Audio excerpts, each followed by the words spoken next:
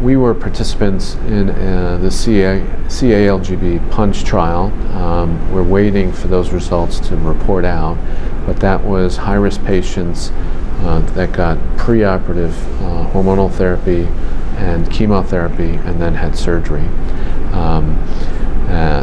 That was started, probably about 10 years ago, before the recent explosion of interest in cytotoxic chemotherapy for early-stage prostate cancer with the docetaxel charted trial and the Stampede trial.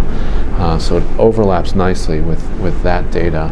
And so there is some additional rationale to think that upfront chemo in the high-risk patient may really offer benefit.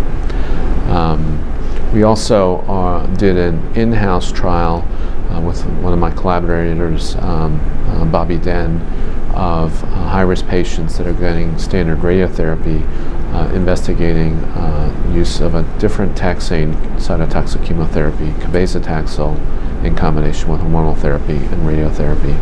And that may turn into a much larger trial. We're looking to see how that plays out.